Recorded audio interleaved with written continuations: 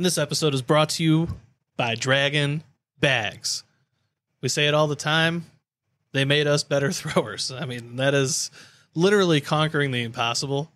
So if you want to be a world mover, head over to dragonbags.com and get yourself a great set today. They have types for every single type of thrower.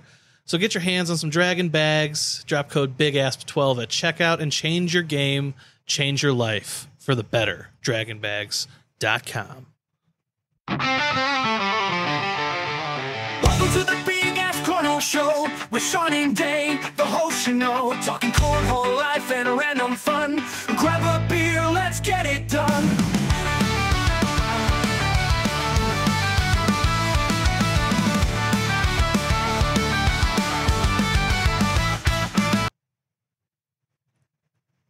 All right, welcome back to the Big Ass Cornhole Podcast. Sean and Dane are with you as always. What's going on, man? It's really hard to record right now. It is. It's actually Tuesday. It is Tuesday. We'll get into why it's Tuesday and why we're recording. But the Guardians game's on in the background. It's currently 3-2, heading into the top of the sixth inning. We've been getting hot, slowing down. Game one is forgettable. We'll get into all that. Mm-hmm. But yeah, so if we seem a little distracted at a time, or if you just hear us kind of yell out or start to cheer, you'll know why. Yes. And, all right. Well, before we get into that, Sean, we do have to do a show. We do have to, and we're going to take it seriously for the folks listening. All right. So before we get into anything else, Dane, you do it every single week. Let the folks know what we're sipping on tonight in our favorite segment called "What You Drinking." What you drinking? Well, it's just my good luck charm when I'm watching the Guards. So It's worked. Drinking Miller Lite. I didn't want to say anything, but Yeah. since you've cracked that beer open, we scored 2 runs. Exactly. You might have to just keep drinking Miller Lite. All right. Ooh. I mean, yeah. Thread me with a good time. Yeah. So just some Miller Lite, but I did want to shout out 2 breweries that I ventured to this weekend. Okay. One was North Peak Brewing. Have a phenomenal diabolical IPA. It's called. Okay. Loved it, and their food is phenomenal. And then another one, Lake Ann Brewing, was just a real small brewery where we'll get into it later, but another Space Juice IPA was to die for, Nice. and that was my victory beer during Game 5. Oh, yeah. All right, folks, we have more audio gold planned for you all today. It's going to be a little bit different episode. There's not a whole lot going on in, like, cornhole competition world. There's a lot of, like, regionals and stuff like that. But there's been a little bit of drama going on in the cornhole world about a certain bag company. We'll touch on that briefly. We do have some listener questions, and then we have a dramatic reading. Great stuff. Oh, yes. And then we had the privilege and the honor to be joined by the janitor himself, Mr. Matt Wilson. He's an ACL rookie. Just an absolute pleasure to have on the show. Yeah. Like, just a stand-up dude, and I think you guys are really going to enjoy the interview. He was awesome. Sounds like he's ready to clean up. Yep. But before we get into anything else, we're going to let you know what's going on in our cornhole lives in a segment we call In and Around the Hole. You too good for your home? Answer me!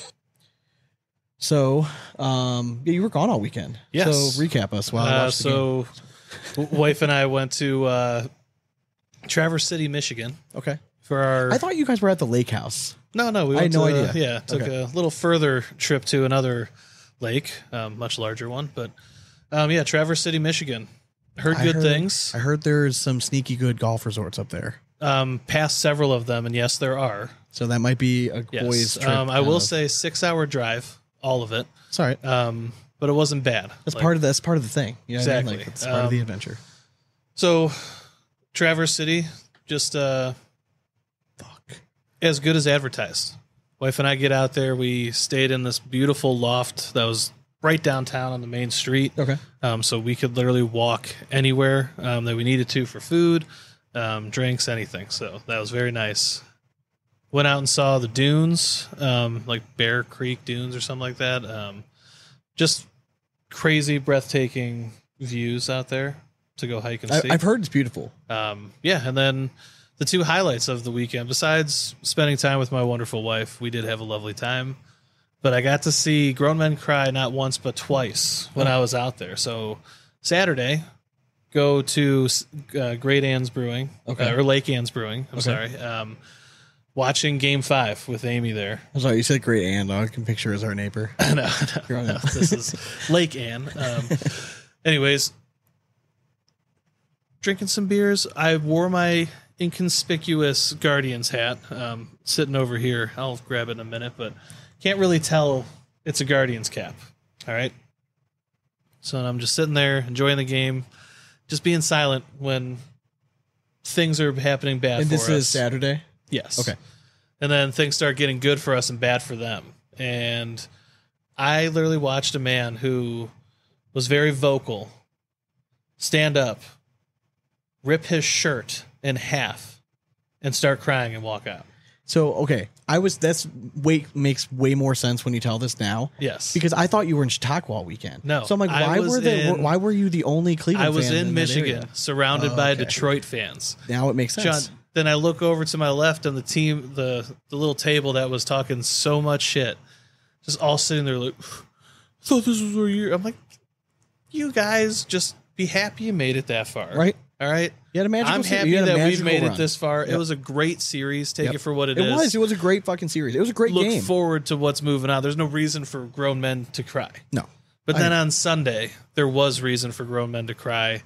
I was at the pub when the Aiden Hutchinson injury happened. Dude, it broke my heart too. And you just literally watched a whole fandom.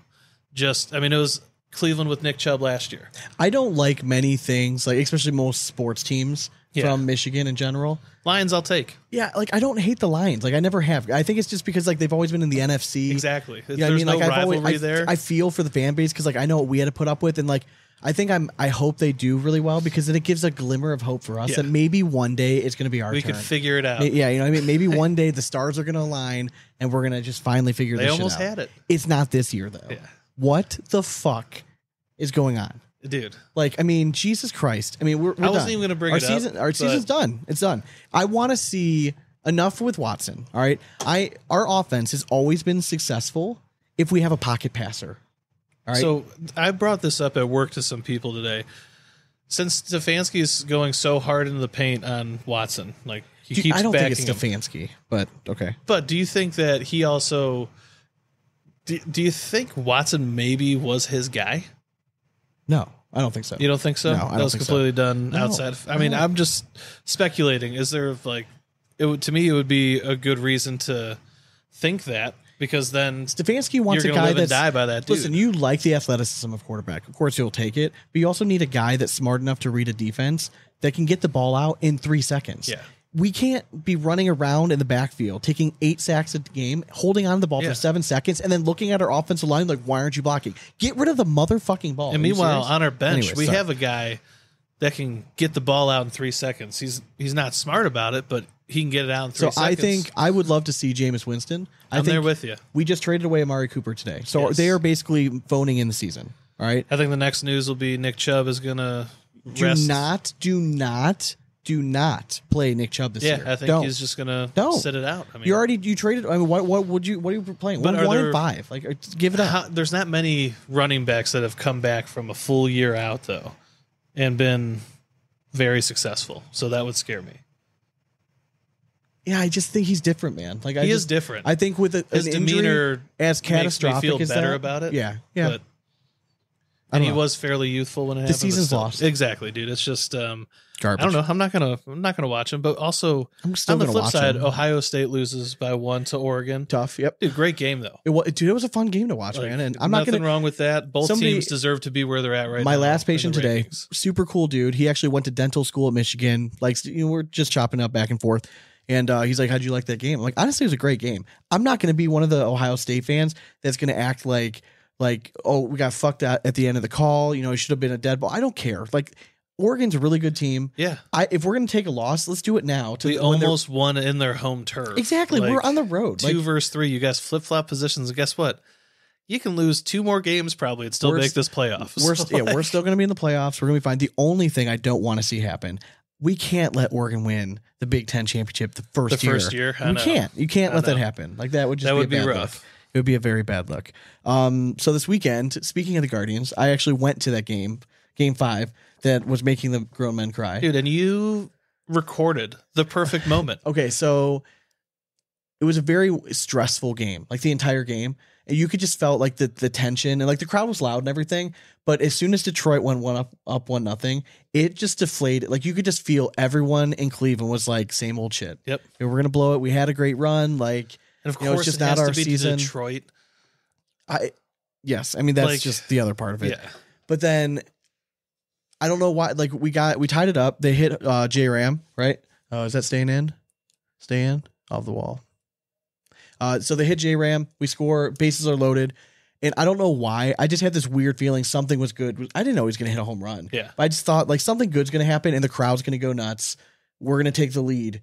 I just want to have the crowd reaction on it, and it just happened to be the pitch that he hit the grand slam on. Which is, it was only overshadowed by the fact that Donovan Mitchell also live streamed. I know. That's right? exact moment as well, but it was awesome when he sent me that video. I'm like, man, that's bananas. So the game was awesome. It's probably the moment after the home run was probably the second loudest I've ever heard the stadium be. First loudest was another playoff game I was at when Frankie Lindor hit his game winner. Funny that enough, was though, nuts. I was the exact opposite. I was in the quietest bar I had ever heard in my life when that happened. It's just kind of awesome. Isn't that nuts? Yeah. You can hear a pin drop in that place, and meanwhile, I'm just like, woo! Everyone knew I was a Guards fan there. I mean, but if you're not being obnoxious, you can cheer for your team. Exactly. You know what I mean? Yeah. Just don't be obnoxious about it. But the one dude behind me, just like, it was irking him a bit, and I could tell. So I want you guys to notice I'm saying nice things about Michigan now. Okay, just remember that for like when we get to dramatic reading section. Yeah, all right. For sure. I went to after the Guardians game, my aunt and uncle, they live on the east side of Cleveland. My uncle's Jewish. They watch our kids quite a bit. They help us out. They were having, I believe it was Yom Kippur was this weekend. Let me pull it up on the old on the calendar real quick. So they have a basically party, right? So they have a bunch of their friends over. They have a bunch of food, and they had the Ohio State game on. It was Yom Kippur, sure. So big deal in their culture. So we decided like we got to go over there. So we went over at like 6:30 at night, and I got to tell you, we had a blast. Like my kids didn't bother us once because my cousin Darby was there, and she's like 26, 27, and she just took care of the kids. Yeah. Like I had like nothing but she's like a child. She's like a toddler whisperer. I got to me and my wife just got to sit there and chop it up with like older like Jewish couples who just love to gossip and like you know what I mean, like and they're just love to shoot the shit. And one-liners just all day. Dude, I just eating stuff and the food, Dane. The food told you was so good. Like alone was worth the price of admission right there. Yeah. Like that it was so freaking good. There's a reason why the men in that family look the way they do. And my wife was in a good mood because on Thursday night we went out to dinner with friends. Mm-hmm. I had to. So my wife left. On Thursday she left from school and she met her friends out at the bar. Yeah. And she called me. She's like, "Hey, don't come straight from work. Drive home first, and then can you like Uber out like to meet us?" And I'm like, "Why?" And she's like, "I can't drive. Like I'm like I cannot. There's no way I can drive." I'm like, "Oh, okay." So I drove us that night. Saturday night. Get my food, just finishing it up. David's like, I bought some bourbon when I was in Cape Cod. He's like, it's supposed to be like one of the, top like lower price bourbon. He's like, you want to try some? And I like look at Val and she's like, go ahead. She's like, I'll drive us home. I'm like, fuck yeah. Yay. Hell yeah. Well, I'm like, and he's always pouring. I'm like, give me two. Give me three fingers. Like, we're good. Throw then a few I'm the cubes guy in that's there. like still driving. Yeah. Like, I'm good. And then Sunday we just did family stuff. Took the kids to like Berea, the city that we live in, has like a fall festival, like Halloween festival. They do a really nice job too. They do, yeah, like a bunch of like local companies. So I think next year they were begging for volunteers, like local companies. Yeah, we need to go up there and do it. Yeah, for sure. We'll bring the little ass bar. We'll set it up right there and just pass out candy to little kids. We'll come up with costumes and stuff. I think it would be like easy promotion. Do we get enough space to set up boards? We could. I mean, depending on if we pick the right spot. Yeah, we probably could. The one observation I have, and like I'm not a huge like die-hard Halloween guy. I'm just not. He's out. There you go. That was a nice play. Huge, nice little pick off on second base. But we pick off more people than anyone else in the MLB. I love it. And he tried to reach his hand around, but I don't think he actually got to the base in time. Oh, the old reach around, eh? Yeah. Buy me dinner first. So again, going back to it. Sorry, not to get off tangent here. I'm not a huge Halloween person. Yeah. But I noticed that, like, why is it that it just seems like, I don't know if this is going to sound really mean. It just seems like the people that love Halloween just tend to be a little trashier. Is that fair to say? Sure. like Sean, you're entitled to your opinion. we live in a neighborhood that I love because you get all walks of life. You know what I mean? You have people that do very well. Yeah. And we're very close to like part of like Cleveland and Brook Park that like they don't have like, big houses, it's like lower middle class kind of thing. And it's just like, so we get a good blending of everyone. And it's just like, I feel like it's just like if you're trashy, you love Halloween. Yeah. I mean, I love Halloween. I got a little house.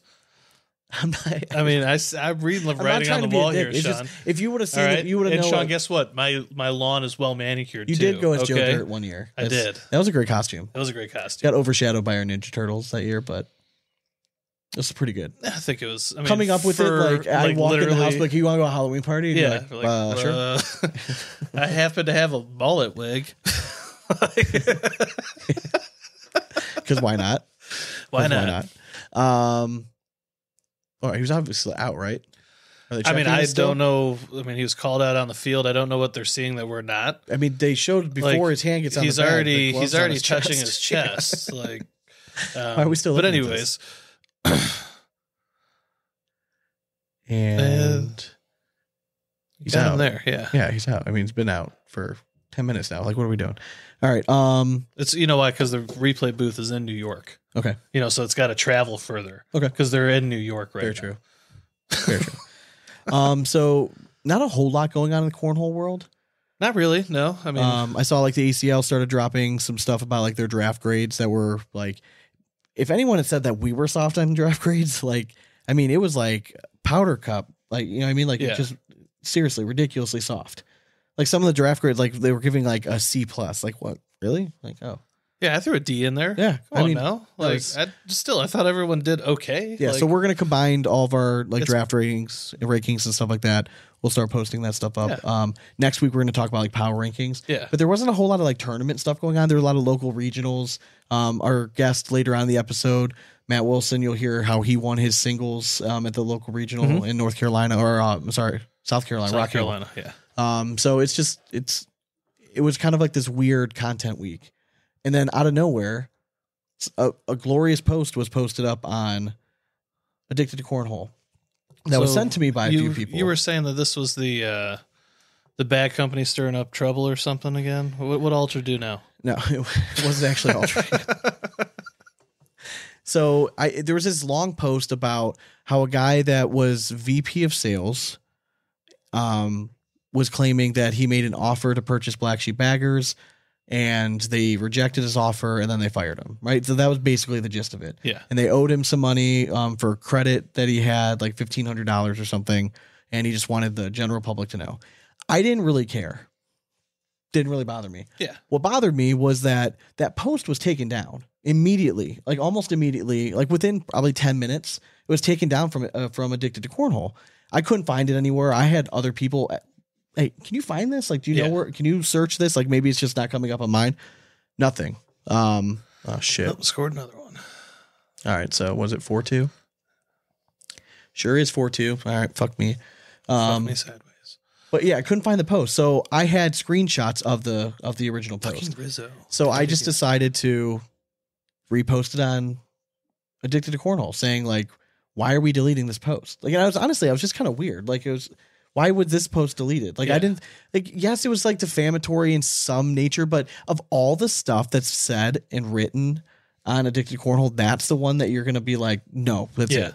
So I just thought it was weird. Draw the line. My post was up for maybe 5 minutes, right? But it was doing very well. It had like 50 likes, 20 comments on it, was rolling through, gone. Yeah. What? So I posted it up again. Like, I'm like, what's going on here? Keep it going, buddy. So I started reaching out to some of the administrators for Addicted to Cornhole page, and I'm like, what's going on? Like, who is deleting my posts? Like, I didn't swear in any of the posts. Like, I know like the flag stuff that if you post, like, it could come down. Like, if you swear or use certain trigger words. Yeah. But I still to the like right now, I don't know what happened. They're all denying that anything was ever deleted. They're saying it was something from Facebook. Like, that made zero sense. Okay. Yeah. Like, you know what I mean? Like, I don't buy it completely. But it is what it is. I think Addicted to Cornhole, changes are going to be coming to this forum. I think a lot of the bigger forums and social media are kind of getting hip to this idea of like, oh, this is a lot of work to moderate these pages. Like, why aren't we monetizing? Yeah. You know what I mean? So I think we're going to start seeing like subscription correct. Based. Yeah, I really do. I think that's when are we going to do that for Big Ass Cornhole? Never. We do it right now on Patreon. We love it. True. But that's like our fun spot though. Yeah, that's true. We can get away with anything there. Correct. Try and stop these. So I do want to say that the original post itself, the new co-owner-ish, so some owners reached out to me from BlackSheep Bagger and said it's not true. They're going to be coming back. They're not really sure. Like, and they're claiming that he only made them an offer of $10,000 to buy the company. In his post, it made it sound like he offered somewhere in the range of $45,000 to $60,000. So I asked that guy that made the original post, "Did you offer them $10,000?" And he asked, his next follow-up question was like, "Who did you hear that from?" And I'm like, that's not like the answer I was really looking for. So once that was the response, I'm like, you know what? All right. So I don't know what actually happened. I don't really give a fucking shit. It is what it is. Like, I know BlackSheep Baggers we were sponsored by them last year. I don't know what happened. Like, one half of their ownership just disappeared. Like, sold his half and was out. And he was our main contact. I know Alex is the owner of it now. I don't really know Alex very well at all. So, I mean, good luck. I'm actually kind of surprised that they're still going because I'm pretty sure Alpha Bags used to make their stuff. I'm pretty sure. And I'm pretty sure I also saw that Alpha Bags is no longer, which again, kind of goes to the random conspiracy. Like, why would you, if you're Alpha, why would you pay for a ACL stamp this year? Yeah. And then close before really like as the season's starting, like that makes zero sense to me. So you're just willing to throw the money away, I guess, right? That's what it sounds like to me. Yeah. So, like, I'm assuming that portion's closed, but if Black Sheep's up, that means I'm assuming they might have found someone else to make it because, like, I don't think they manufacture their own bags. But now the question also remains for Alpha, like, maybe they're just trying to sell because they do have those licenses. So, yeah, they could just be trying to make a move that way. Yeah, I don't know. Who knows, man? This world with these bags, and can we all just go back to corn? Just a little bit of corn. Just all good right. Old corn. So we had bag. A few listener questions. So let me pull this up real quick. All right. So 2N Cornhole. Do you remember the bags? We reviewed bags from 2N Cornhole quite a while ago. The one had the moose on it, I believe. Yes. Yeah. With all the different golf clubs, like the driver, putter. Yep. Is it possible to have a live match between both of you? So ironically, this weekend, we're going to the Cleveland Regional. Mm-hmm. It is going to be your boy's first regional in 8 months, I want to say. Man. So I have thrown, I threw some in Spencer's, and I threw at a TCL event last year, and then I think one regional, and that's about all I played last year. So I'm excited to go. I haven't gotten an opportunity to go to like a big tournament and actually throw and not like get content. Yeah. We're going to get some content. I think we have to make the people happy. Got to make me happy. So what I'm asking is, what do you want to do? Do you want to do a standard game to 21, or do you want to do something like a skins match? I was thinking let's try our game. First bag can't go in. First bag can't go in. I don't know if I would be fine with that, but if I was throwing somewhat regularly, but See, I know you're kryptonite right off the rip shot. Yeah. But like, I think we could do a standard, or I think skins would be. Yeah, I mean, honestly, we can figure it out when we're out there. Okay, but yes, we will be. We're going to record that. We'll and obviously chop it up and be shorter videos. But then, if you subscribe to our YouTube channel, that's where we typically post like longer form videos and stuff like that. So check out YouTube. The YouTubes. Big ass cornhole right on there. Maybe we'll post a link to it. Yeah, you never know. Let's see. Find the one I was looking for. Okay. I love this question so much. And Brian Schurmeister, you're near and dear to my heart right now, because like this was such a good question. And I think it's for an episode that we don't have a whole lot of cornhole content. I think this is like perfect. Yeah. With Netflix making series like quarterback, receiver, and starting five, who would be the 5 players if they were to do an ACL season? And what would you call it? I don't. You can't call it cornholer because No. like every porn site would probably pick it up. So like the golf one is swing. Just call it throw. Chuck. Hut corn. Oh my God, what's going on here? We're just playing Little League Baseball right now. That's what's going on. So, is there anyone like right off the bat that you? Okay, so you got to think if let's pretend that it goes over really well. So this Yeah. is the first season that we're doing very it. first season. So I think just because it's the very first season, I think you almost have to put Matt Guy as one of those guys, one of the people in the film. If you're picking 5. Yeah, I think it's important to kind of hit all the age ranges. Yeah, because you want to go show down. correct. Like I think either Matt Guy or Damon Dennis. Yeah, I think either one could work out. Matt for Guy them. being known as the GOAT, I think it's kind of important to have him in Yeah. that first film. I agree. All right, so hold on, wait. I'm going to write these down because I want to do a graphic to this later. Matt Guy, 2, 3. All right, so who else are you thinking? I think, like, again, I think if you're checking the boxes for demographics, right, you have to go like somebody older. So now I'm thinking like who would be the young, at least one of the young guns you would want. I mean, Braden Wilson's so freaking personable. Yeah. Like he just seems like he would just eat something like that up. And I think you kind of have to treat it like young gun with success and then maybe young rookie as well. Just because the young talent is so prominent. So I guess my question would be, is the documentary, was it already done and we're picking 5 players that they would have followed last year? Or are we picking 5 players we're going to start recording like for this season and we're going to release a documentary next year? I think we're releasing the documentary next year. Next year? Okay. Yeah. Then if that's the case, I think you have to go Jeremiah Ellis as one of them. Yes. You know, because you're talking about like he won back-to-back champions, rookie of the year, MVP. You know what I mean? Like you have to have him in there. Yeah. All right. So Ellis. And you have to spread the love, but keep like the same talent level. And I think you need to have that Jamie Graham rivalry in there. I think that could be part of it, but I don't think Yeah. Jamie Graham would be the But necessarily. a feature, I also think a good feature could be Jacob Trzynski. He was definitely, yes. I think he could definitely be on the list. Captivating kind of. Can I make a sales pitch? If I was doing a marketing pitch, Sure. Because I think again, you want a junior on there. Yeah. I think it'd be cool to have a junior, but then you also you want it to be diverse, but you also want to have like a teams aspect. Like you want partners on at least so you can kind of mesh some of these episodes together. I think you have Braden Wilson, AJ Sims, I do like that. right? I think that like those 'Cause two would just be we always so say it's such a interesting. weird dynamic, Yeah, but man, it it's works great. so well. And AJ Sims is so well spoken. He's marketable. the other one I thought was Smith Wiedenfeld, but Wilson Sims, I think you might get a little more out of them. I feel like Sims' home life is just more interesting. For sure. Yeah. Like You know what I mean? dad Like, of a- don't get me wrong. Like, I think Ryan Smith, like having like the sports background, Yeah. it'd be good. But like, he's like a project manager. Yeah. Meanwhile, you got AJ Sims who just like, Well, he's got like 8 kids. I don't know and- how he has enough time in Yeah, the that's day. what I'm saying, to right? do Yeah, anything. correct. Like, good Yeah, Lord. I just feel like that would work very well. So, my list right now would be Matt Guy, Jeremiah Ellis, Braden Wilson, AJ Sims, and I'm trying to pick my last one as like a wild card. I'm trying to think, what do I need? Do I need somebody that's like just really out there?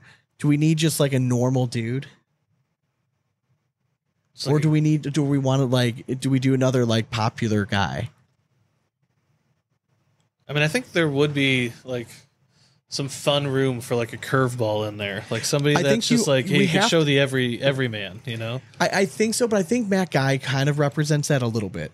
I was thinking along the lines of there's this whole crop of like younger players like Jacob Trzynski that are playing cornhole professionally. Yeah, We don't have any of those guys down here yet. Because you got Jeremiah Ellis, another working man, Yeah. who just happens to be a killer. Matt Guy, and then you have the younger guy with Braden Wilson. You have the dynamic with AJ Sims. I feel like we just need one of those guys.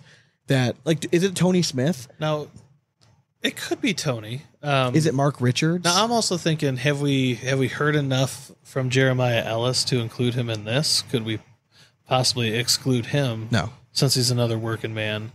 and find. No, again, other I'm thinking ones to fill in. storylines. Yeah. He's again. You have to have the reigning MVP, Rookie of the Year, the first player ever to win back-to-back Nationals and single. You know what I mean? Like you could make an argument that you'd have Trey Birchfield in there, but I don't think Trey's personality in a documentary like this is going to come through as much as somebody like Jeremiah, who's very naturally outgoing. I worry about the same thing with Tony Smith. I think another storyline you could go with. He just went professional. Didn't have a great year last year, but he plays with Tony Smith. I think Mark Richards makes sense. Richards could be good. You know what would be actually a great... The storylines because he sucked kind of last year and he's trying to figure it out and he's dealing, you know what I mean? It's like he was former number one. He wants to get back up there. When you want to talk about storylines, let's get Chad Whiteboy Hunt on there.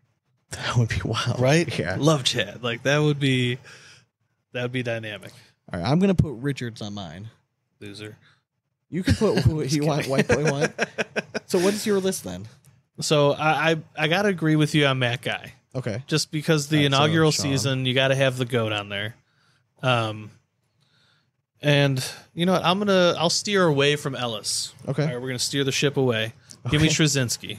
Okay. And then we want another like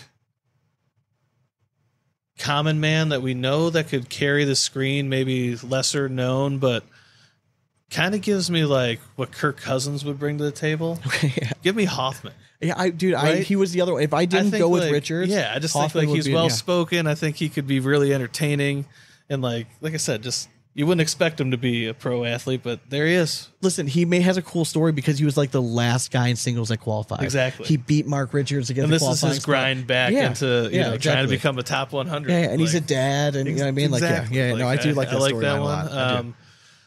And then I'm going to go junior, but I'll go the junior with slightly more success in Trader.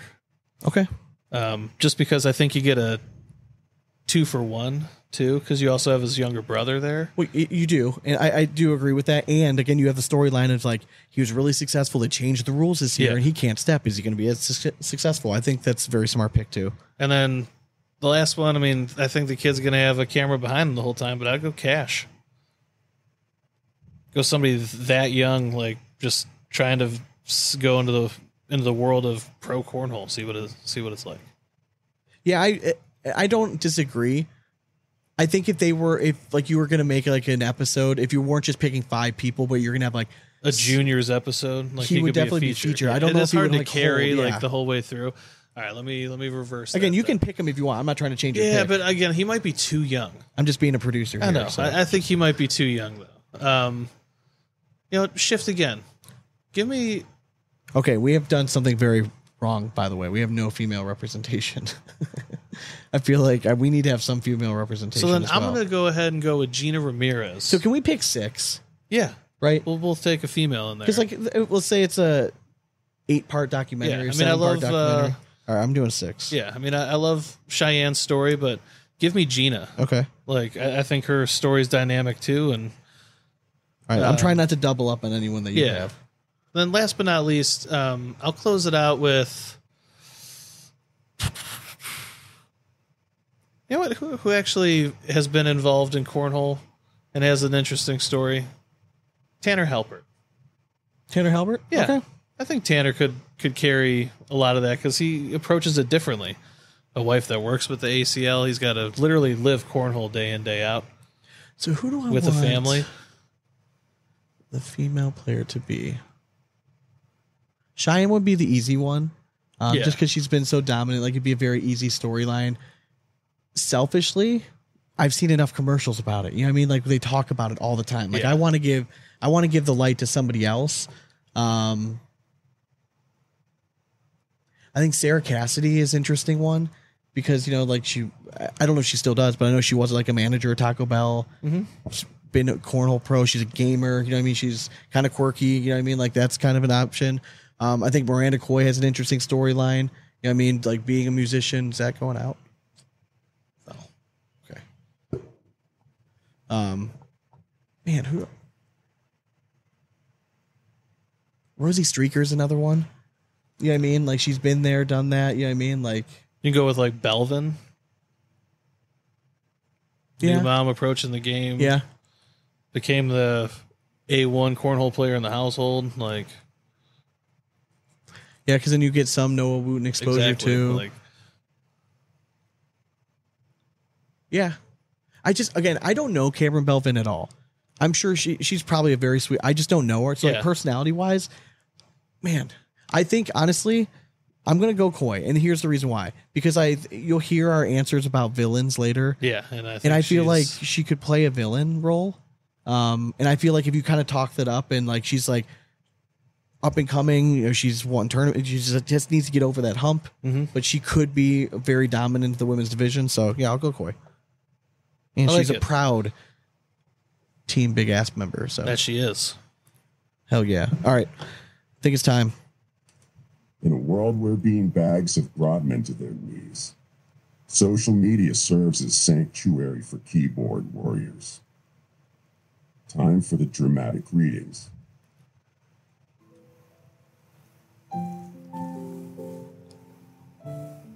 So this was actually a response to a simple picture.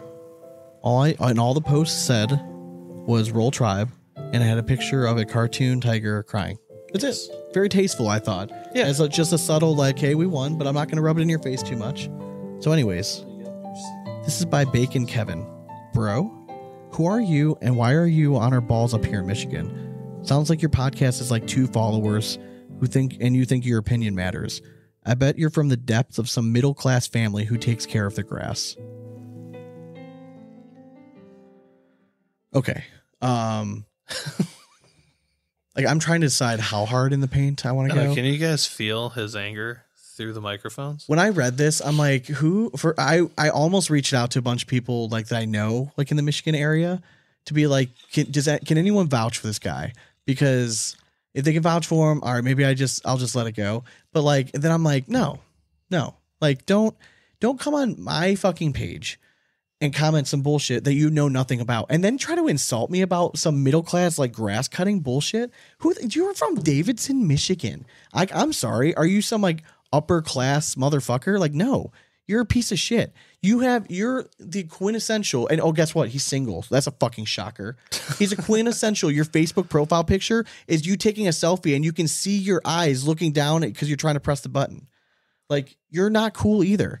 Like, we have more than 2 followers, though, by the way. So, like, just barely. Yeah, our mom listens too, and we follow it. So but first of all, 3. if you're like, how are you even fucking? I'm not up on your fucking balls about shit. I didn't say anything about this here. All I said was Roll Tribe. That's it. And then I posted one fucking picture because we have a lot of fans and people that listen to the show and friends in Michigan that we like to give shit to. Now, Sean, he might just be a diehard Detroit fan. He's a fucking loser. And was just a little too angry. Bacon Kevin, like, is your name actually Kevin Bacon? Because if it is, that's like, first of all, hilarious. But you're a loser that you can't even put your name correct. And if your first name's Bacon, you should have probably just killed yourself already. No. Bacon's a great first name. It's not. I love bacon. But like, don't do that shit. Like it was a harmless post. I didn't rub it in, and I had already commented on several other comments. Like, it was a great series.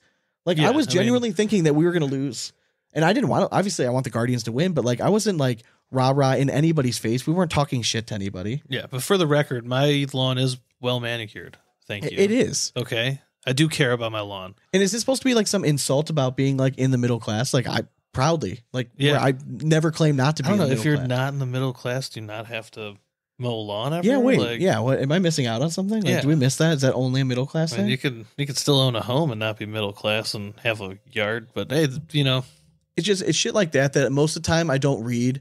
Like, I really do just like post and ghost, but like, that hit me so, and I was already kind of like a shitty mood. Yeah. So I responded, and do you have how many times I had something typed out and I deleted it, and whatever I ended up with was about the nicest I could come up with. I'd probably say like at least 15 times. I saw it took you a while to post back. So yes, I'm sure you were stewing and you're like, no, don't post it. Just read it. Okay. You feel better? No, not yet. All right. Type something else out.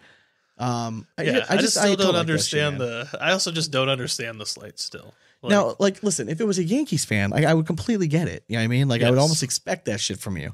But like, I mean, I've said before, like, I have nothing against Detroit. Like, I don't like the Tigers because they're a division rival. Yeah. But like, I hate Michigan. But like, I'll give you the Lions. Like, I'm okay. Sure. I felt really bad about Hutchinson. Yeah, but forever fuck the Tigers. Yeah, I will never root for the Tigers. But Bacon Kevin, I promise you, you do not want to do this. Okay, so do not comment. Don't come back with anything, because I will go use my full wrath of social media skills, and I will just take you down a peg. So let's just get over that. Okay. Whoa. And good luck next season. Pegging might be what he wanted. Hell yeah, Who knows? I might He be is single. Yep. All right, cue the rap horn. Let's do it. I guess so. That was a short rant. Reach us at Instagram, Twitter, and YouTube at Big Ass Cornhole. And Facebook at Big Ass Cornhole Podcast. And thanks to our sponsor, Dragon Bags. Best bags in all the land. Sure are. Head over to dragonbags.com, drop code BIGASS12 at checkout. Save yourself some money. Sure might. Patreon. If you've heard of Patreon, it's where basically we post bonus stuff. So if you're looking for extra content, you want to support the show, we start off on different tiers, but for the price of a beer a month, you can come and get bonus content. We're going to be having a happy hour this Friday. So just if you're ever interested, if you haven't attended a happy hour yet and you're a Patreon member, you got to hop on a call, man. Like Yes, they're fun. Yeah. So we're going to do it on a Friday night because, we usually do it Sunday or Monday nights, and it's hard for people to attend. So Friday night, we're going to hop on. We're going to do a little happy hour call. They're always fun. You never really know what's going to happen. And I'll probably go on a little bit more of a rant about all this shit. But I mean, get a couple beers in here. What's going to be our nectar of choice? I don't know. What are we going to sip on? I don't know. I'll try to look for something tomorrow. Okay. Because it'll be tough when my wife's out of town this weekend. She's going to California.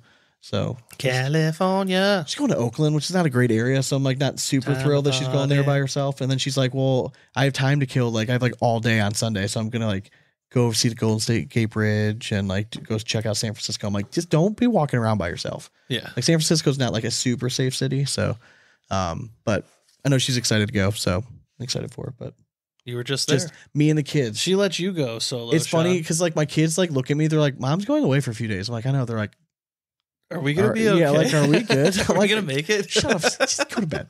We're fine. Okay. Don't tell your mom that. All right. I'm happy I gave Nora my cell phone number just in case. Did you see speaking of random stuff, did you see the fire that was like at the top of my street today? No, I didn't drive down that My way son is basically obsessed with anything police officers and firefighters. Like that's all he ever wants to do and see and whatever. We're getting back from Nora's parent teacher conference today. Yeah. And we see like just smoke billowing out of this house and about 4 full fire engines and everyone just dousing. That one right at the corner? So yeah, it's that small duplex on the same side of the street as me on the corner of Race and Edgewood. Okay. All right. Yeah, I know You know what I'm saying? Yeah, like the little white one. Yeah, so my son put on a snow hat, put on his winter jacket, his boots, and was just standing out there just watching him. I had to So finally your tell neighbor's pain was his gain? yes. Yes. And he was like balls to the wall because like a police officer drive by and wave, like they roll down his window and like wave to him stuff. He's like, yeah. Like every firefighter Buddy. walk by, they'd wave at him. I'm like, oh, hey, like they're trying to work, man. Like, just, come on. There is a So fire savage. there. I know. I'm like, can we not celebrate right now? Like somebody just lost a lot of stuff. Like, Yeah. It's like insurance will cover it. It's Yeah, fine. yeah, but other than that, I don't really have a whole lot. Well, what an episode, man. Next week we're gonna go. We've already like done the whole ACL draft stuff. We're gonna upgrade. We're either gonna do the I think we're gonna wait for the way too early Stevie Awards. Okay. But I think we're gonna go update our power rankings after the first open of the season. Just kind of reevaluating where everyone's at, and then kind of getting ready for that following week, which is then I think open number 2. Isn't open number 2 this weekend? Is it this I weekend? think it is. Oh, okay. I didn't think it was. I thought because the regional stuff, I thought there was the following weekend was the next one. No, I could be I think very it is wrong. this weekend. Okay, you could be right. So, but hope you guys have a good week. Hope you guys enjoy the interview. Yes. Matt Wilson joined us. It was an absolute killer interview. If you're on Patreon, like you said before, you could have seen it already. We posted the live interview a day early, but if you haven't heard it, you're going to really enjoy it. He's a super interesting dude. You hear about how he came, how the nickname was The given. janitor. Yeah. Just what he does for a living. Just a really down to earth guy. We had a lot of fun with it. Hell yeah. Oh yeah. All right. Loved it. Well, we'll be back next week, but as always, we hope you throw it straight. And it's nothing but 4 baggers from here on out. Cornhole it. Later. Welcome back to the Big Ass Cornhole Podcast. We are now joined by ACL rookie, Mr. Matt Wilson. What's going on, man? What's up, guys? How you doing? Good, man. It's been a long time coming. It's like we were talking before we started recording. You've kind of been like on my radar for a guest that like I wanted to have on. So welcome. And like, I don't know anything about you, so I'm kind of excited to find out a little bit more.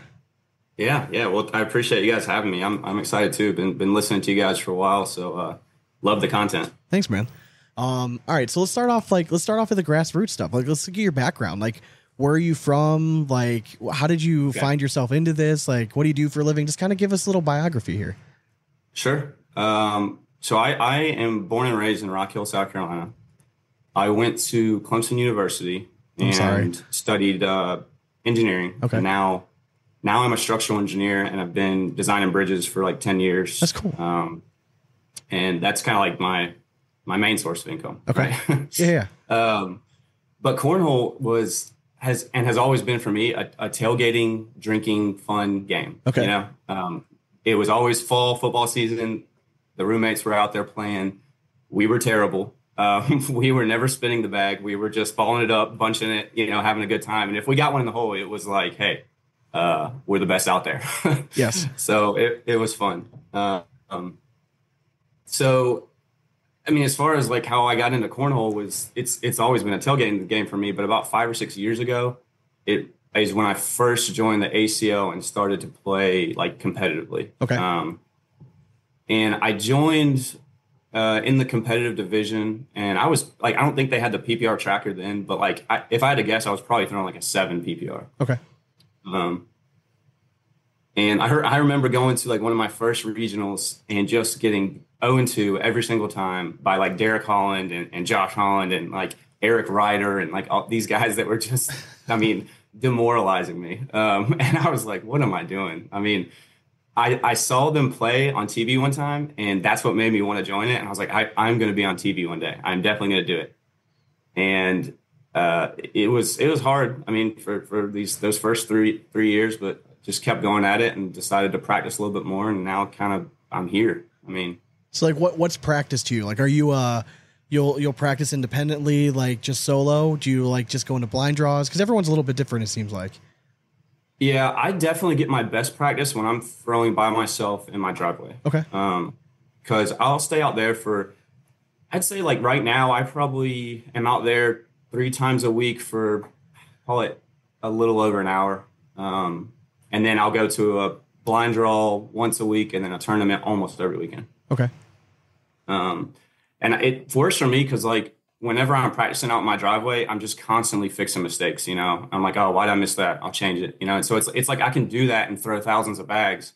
When I go to a tournament, I might go 1-2 or 2-2, and I didn't throw that much. You know.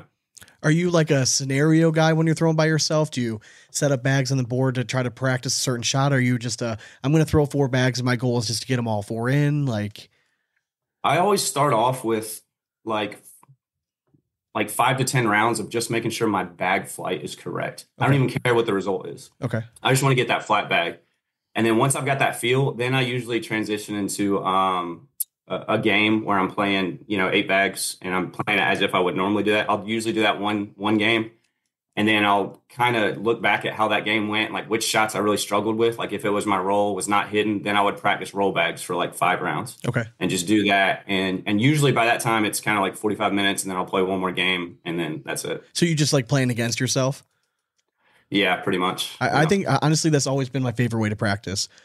You know what I mean? Because like just give yourself the same set of bags, you know what I mean? Just different color, go on either side of the board, and just kind of. Now, do you trash talk yourself when you face yourself like this Sean is important. does? Yeah, for sure. No, I have not trash talked myself. Do you find yourself cheering for one side versus the other, or like a certain set of bags versus the other?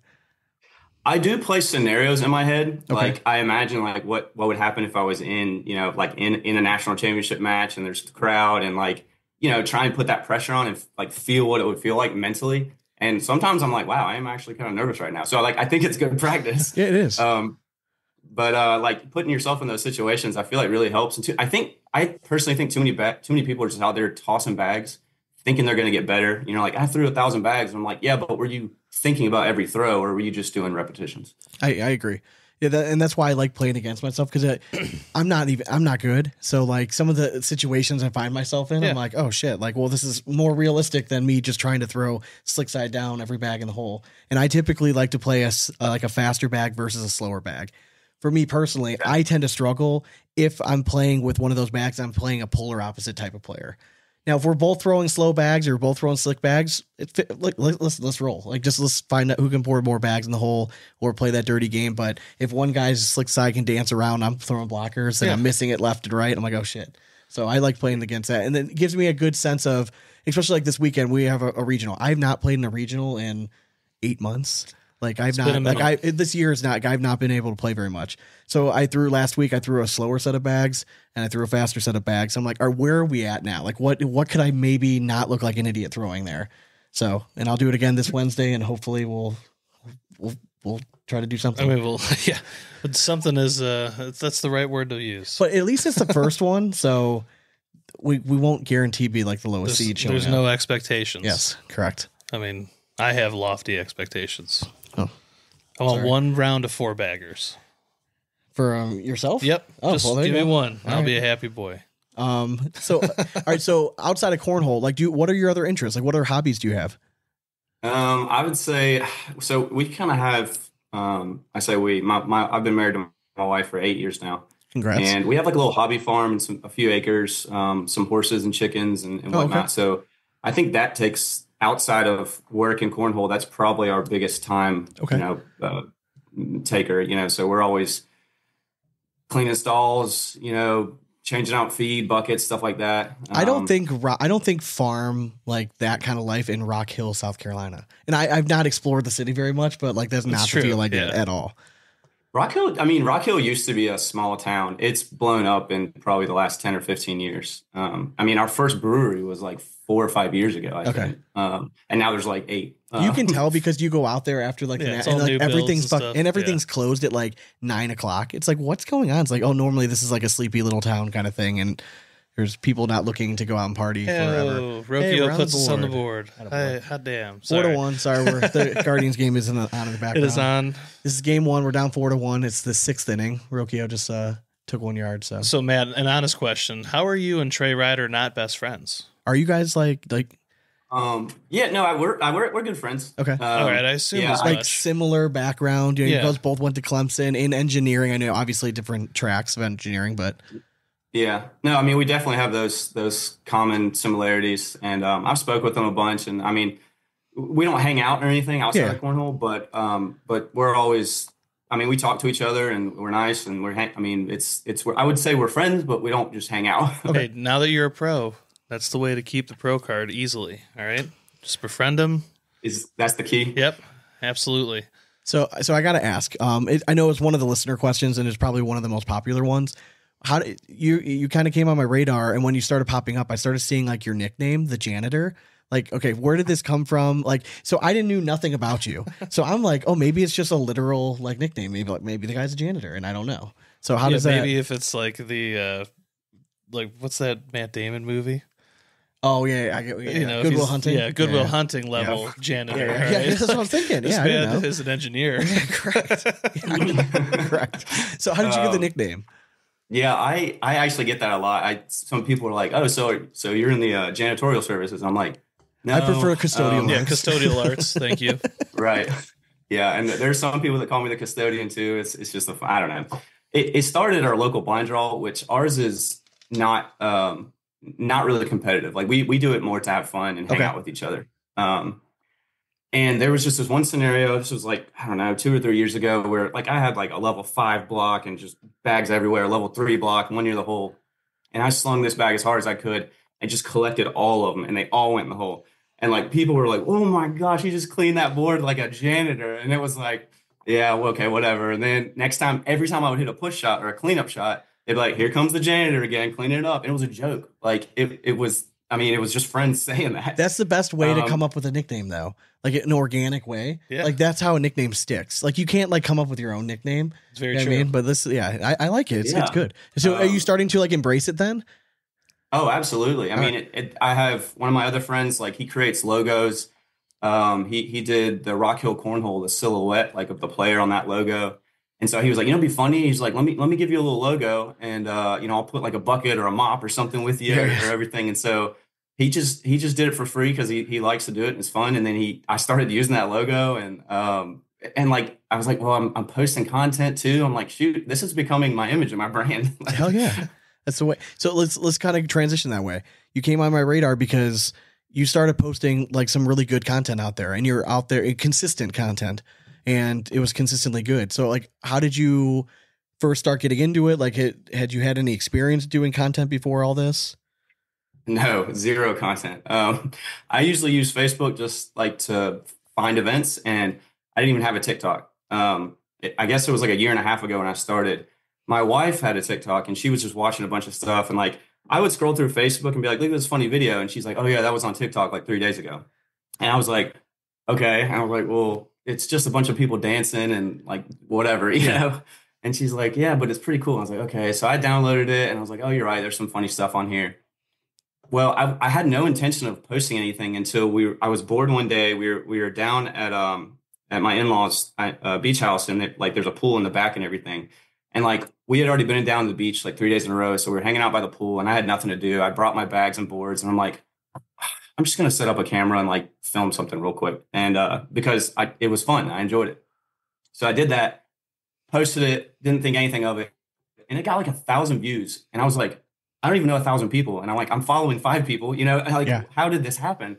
And when I saw that, I'm like, oh my gosh, like this, I could do this. And I was terrible at first. I mean, it took me 6 hours to edit one video. Like it was bad. But I've learned some things along the way. And I honestly just do it because I enjoy this game and it's fun to do. And like, I love teaching about it, like teaching how to play. I love it when I get messages like, hey, can you help me with this? And so it just kind of slowly kept building and building and building. And that's like kind of how I got my first sponsorship was because of that. So, I mean, that's kind of how it started, I guess. No, I've been huge on like pushing the need for like pros to do social media stuff. And my biggest thing is like, you don't have to be good at it in the beginning.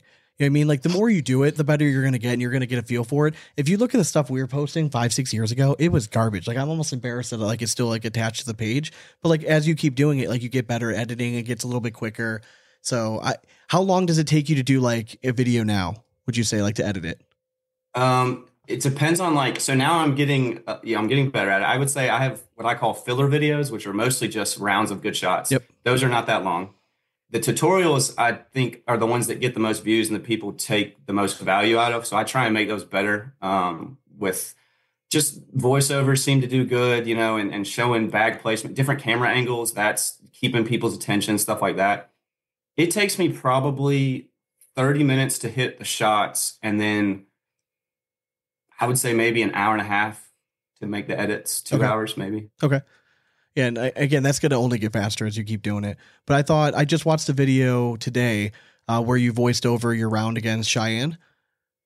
Oh yeah, like I think that kind of content like that goes over so well. You know what I mean? Because people want to hear the thought process. For sure, it's the same thing. Like stuff. Why I watch YouTube golf is like I want to hear people's thought process of what they're going through and find out like what I'm not doing and like I would have done it this way. Like clearly I was wrong, kind of thing. So like I think those are huge.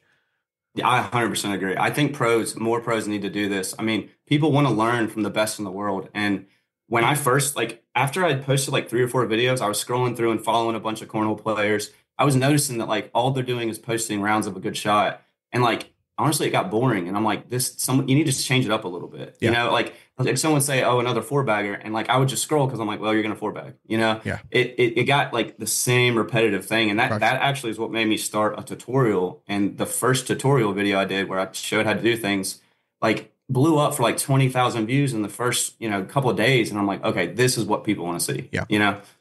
I agree.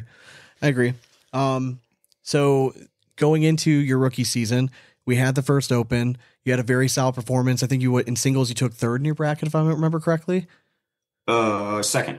Oh, I'm sorry. Yeah, sorry. Even better than I'm remembering. So, what was it like going to your first open, like in the pro division, right? Like where you're getting to throw against the best of the best. Now, obviously, other opens previously, you can throw against the best of the best, or you could throw against guys as bad as us. You know what I mean? So, going into this first one, coming out second, like you had to feel pretty good coming out of that weekend. Yeah, I mean, you're right. This year's opens, right, are different. They're almost like pro brackets because of the whole pro league. I mean, they are because you guys get pro points for them. Yeah. I I mean, I knew what to expect because last year I did the elite program. And so I was able to qualify for 3 out of the 4 nationals. So I'd actually competed in 3 nationals last year. Okay. And, had some success. I ended up finishing, I think, top 60 in singles pro standings as an elite player. So like I last year was the first year I traveled, really went for it. I was out of pocket for 3/4 of the year and got that experience. So this year I really felt like I can compete with these players. My whole thing, if you ask anybody who knows me, is confidence, nerves. Like when Matt's confident, he can beat anybody, but like he gets a little nervous, and that's all it is. So last year really helped me with that. So this year, I really feel like I'm kind of coming into my stride. I'm like, I belong here. I've practiced, put in the work. I can compete with these guys. So going into that open was, it's hometown, so I feel comfortable. I was just throwing really well all day. Got to the king seat, got double dipped, but like I think at that time it was 2:15 in the morning or something. It was a long day. I was exhausted, but that's no excuse. Everyone else was exhausted too. But it was definitely one of my best finishes. Very proud of how I did.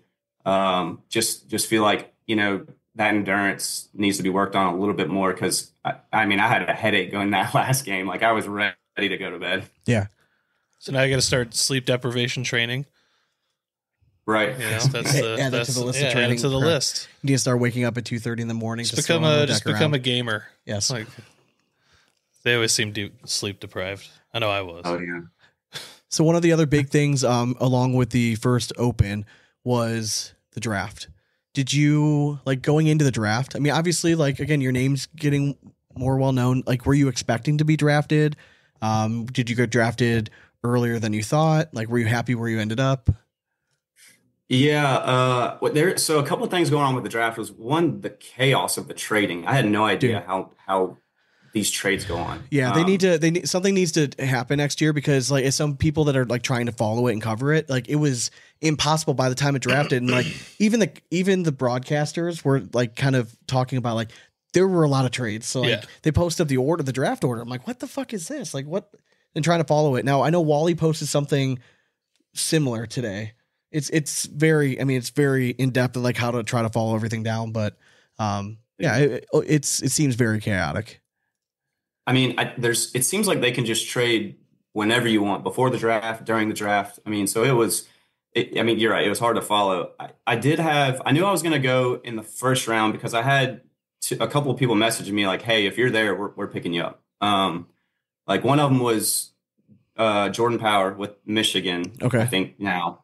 But, because he was like, yeah, if you're there, we're going to pick you up. And then he made all those trades and then they didn't end up drafting. Yeah. So I was like, okay. So I was like, I'm going 7th. And I was like, oh, okay, well, now I'm not going 7th. And I'm like, I don't know where I'm going to go. But then the Coasters were there. I think they traded up to 11. And Jamie had already told me, he was like, yeah, we're getting you. Like, you're going to be gone. So he ended up picking me at 11th. And when I got back to the table, there was captains like running around like, hey, we'll give you this for this. We'll do this or this. And I was like, this is madness. Like they would run up to the table and do a trade right before it happened. And like, we were talking about trading someone and we had 15 seconds on the clock. And I was like, oh my gosh, I had no idea that was going on. Like I thought it was set in stone. You're just crossing names off a list. It's not like that. It makes it kind of more interesting though.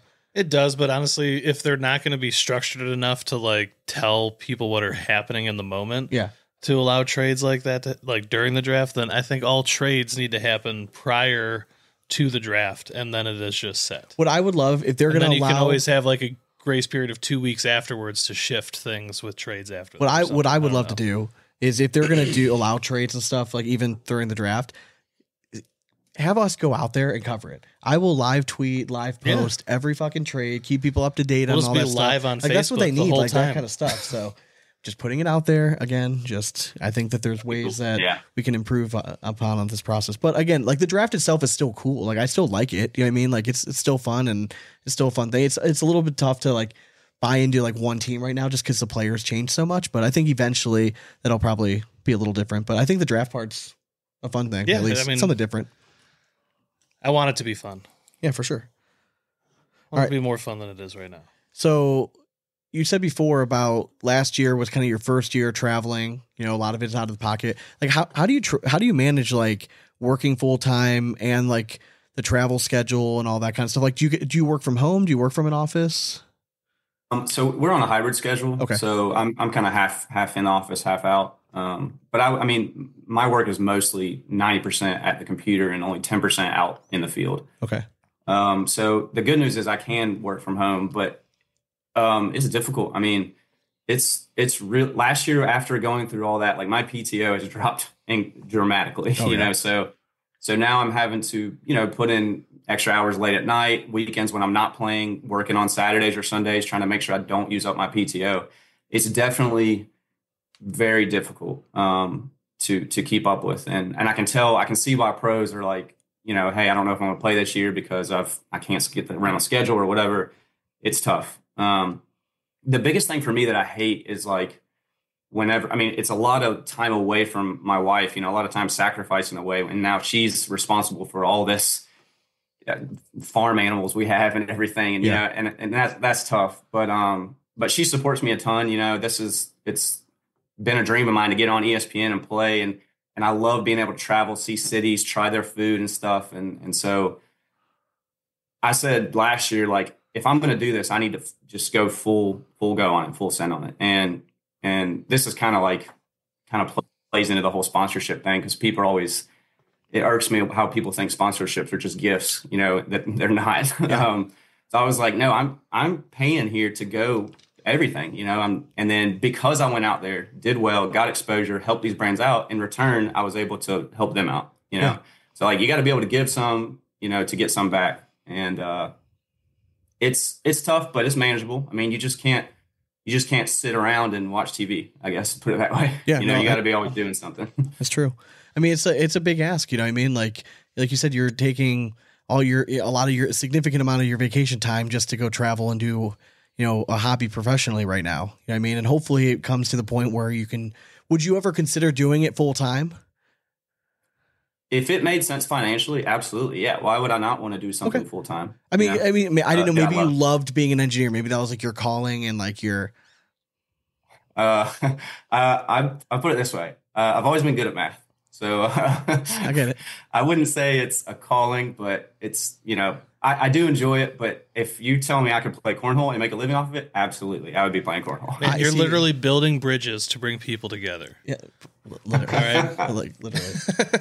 I'm going to play this clip back for my wife, because like mine would just not be cornhole. It'd just be like doing podcasting stuff. Yeah. But I'm like, see, like if I could make it financially work, like it could actually do it. But she's like, but you can keep making it work and work full time. I'm like, oh, that's true. Like that works. But too. can you really? Can you reach your full potential, No. Sean? No, exactly. I know that. I know. Trust me, I've made the sales pitch before. I'm like, hey, like let's just take a chance. But she's like, you have 2 kids, and no, like don't be an idiot. So. All right, fine. I'll take the chance. All right. So I know you're sponsored by BG this year. What's your bag of choice from them? So last year I threw the regular Wizards and broke them into where they were pretty soft. This year I'm throwing Wizard L's with Colby. So why? I've noticed on some it really depends on the break-in process for me. Sometimes I can get a bag perfectly right where I want it, right? Okay. And then on other times I can't quite get it in that same realm. So it's either a little too quick or a little too floppy.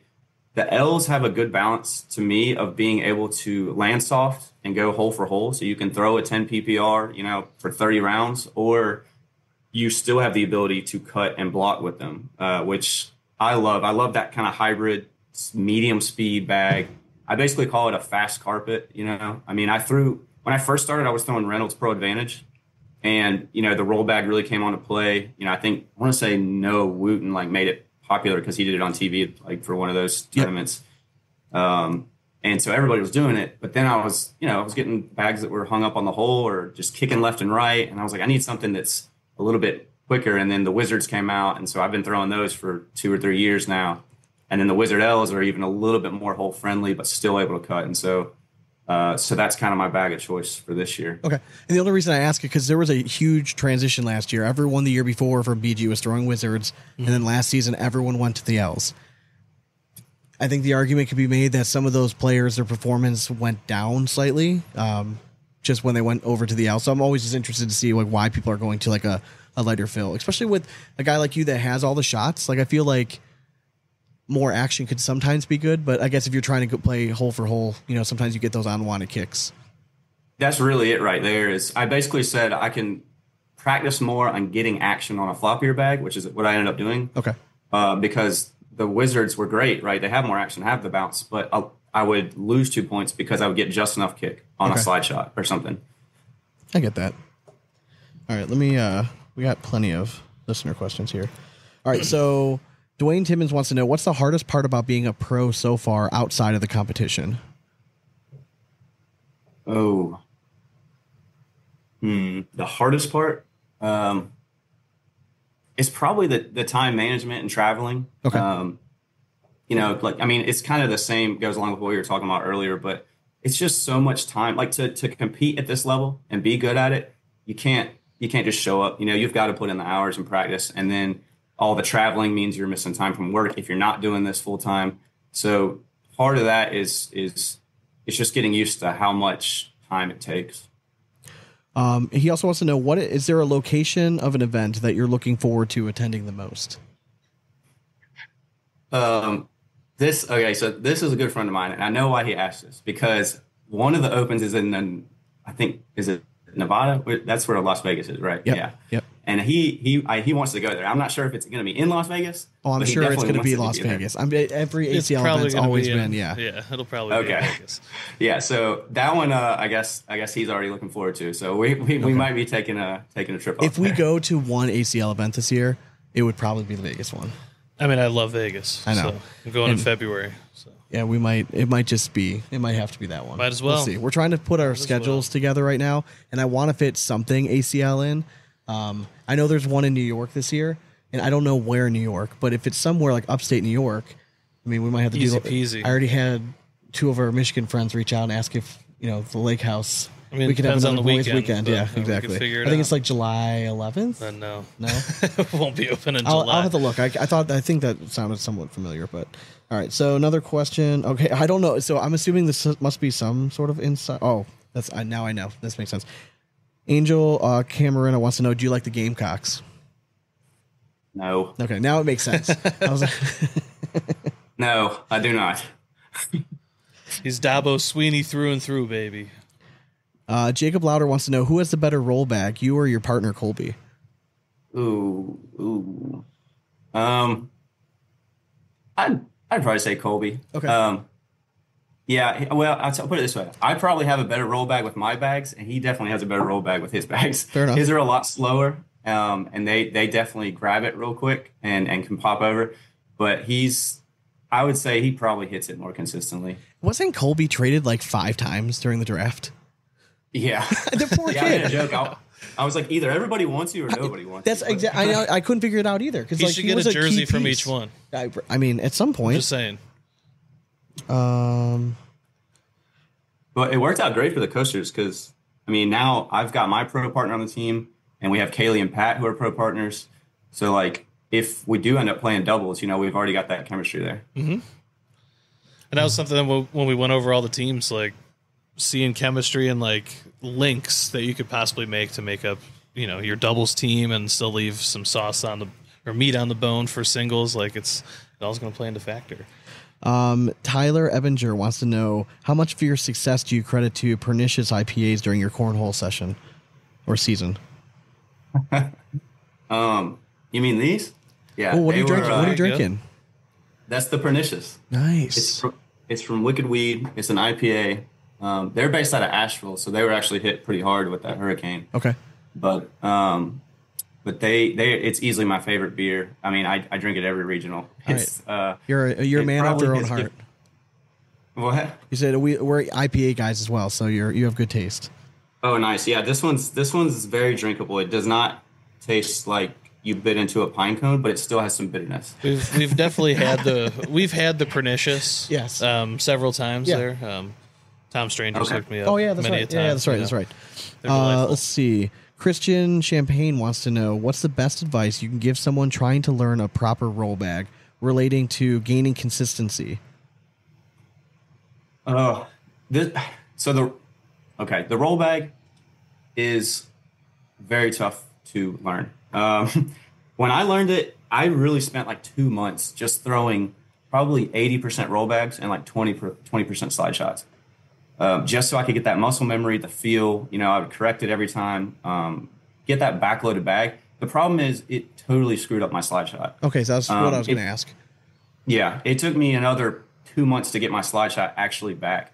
But, I kind of made that time sacrifice and I got the muscle memory down. So now I can go 50-50 and I remember what it feels like to throw a good roll bag. Okay. The problem is it sets you back. I feel like if you try and learn how to do a roll bag while you're mixing in slide shots and other shots, you're not going to really get the feel of it because it's an uncomfortable throw. Okay. It doesn't feel natural. So like you almost have to force yourself to be like, okay, that doesn't feel good. That doesn't feel good. Okay, there's a great one. How can I mimic that? Okay. And then just do that over and over and over. And it'll mess up your normal shot, but then you can come back to your normal shot and you've already built that muscle memory. So it sounds like I'm going to be throwing all roll bags this Saturday. Yep, Just only roll just bags. No That's slide it. shots, just trying to roll everything. So be cutting Yeah. things 90 degrees across the board. I don't even know. I don't even know how to answer this. Tim Volkor wants to know Minnesota Lynx or New York Liberty. Are those women's basketball teams? Is that very the good. WNBA Yes. finals? going I on right guess. now? I don't. Whoever. Give me the Lynx all Yeah, day. I'll go Lynx, I guess. Is Caitlin Clark on one of those teams? No, She's not. She's on the Fever. Yeah, the Fever. That's the only team I pretty much know. Yeah. Yeah, I mean, so she And the Chicago and Sky. I'm an anti New York sports person. Exactly. So yeah, Yeah, screw Fuck New the York. You Liberty. don't Go need Lynx. another championship for anything. yeah, correct. As we're down 4-1 here in the It's all seventh right. inning. Sean, you were the one that came over so hopeful. I know. Down Why- 4-0. Didn't He's matter. like, hey, it's only game one. It is. It is only. All right. So Tornado, he wants to know, who are your toughest 5 opponents? Is there someone you haven't beaten yet that's on your radar?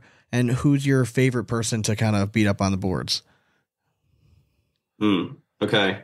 I think the toughest, or the person I want to beat the most, is always the person that I hear talk trash about me behind my back, like Okay, nice yeah, to my yeah. face. Yeah. And then they're saying, oh, he's not that good, whatever.